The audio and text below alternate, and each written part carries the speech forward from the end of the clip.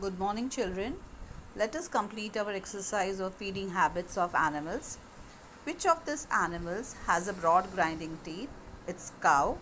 Mosquitoes have hollow tubes.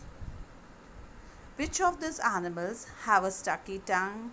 Frog has a stucky tongue. All food chain begin with plants. B and C part we have completed in the copy.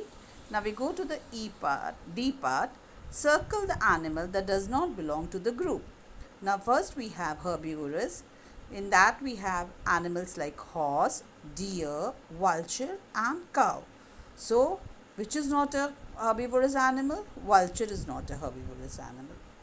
Then we have carnivorous animals. We have tiger, sheep, lion and fox. So who is not a carnivorous animal? Sheep is not a carnivorous animal. Then we move to omnivorous. Man, bear, crow and rabbit. So who is not a omnivorous animal? Rabbit. Then we have scavengers. We have vulture, fox, hyena, lion. So who is not a scavenger? Lion is not a scavenger. Now let us identify the animal with the feeding habits. Who chews the cud? Right, it's cow. Who hunts other animals? It's lion.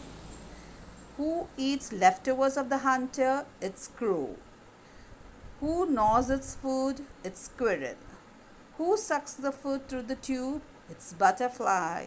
Who swallows the food whole? It's snake. Now we have some animals and their shelter. Let us match them. Oh, it's the dog. Where does the dog live? The dog's house is called as a kennel.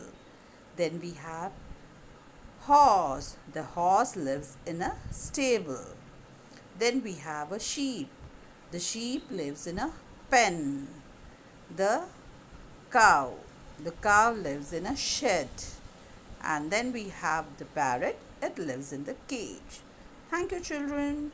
I hope so you'll complete all your copies and submit it on WhatsApp. Thank you, children.